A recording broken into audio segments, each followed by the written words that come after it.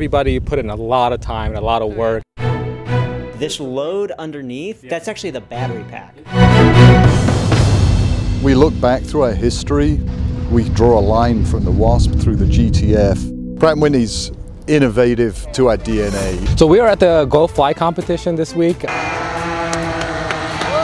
What sort of things are we seeing that we'd say like match our disruption thinking? Well, we're here to evaluate the teams. I'm the only one-man team here that I'm aware of. To win the Pratt Whitney Disruptor Prize. You actually take off with a very low RPM. Well, I think it's important from a standpoint of incubating technology and really getting our brand out there. Have you done a transition yet? One of the key elements of our prize and how we will judge is who's really bringing innovative ideas. This aircraft utilizes several innovations. If we want to look for where disruption is going to come from in the industry, we can't just keep looking at the current industry. We need to look where innovation is happening on the fringes.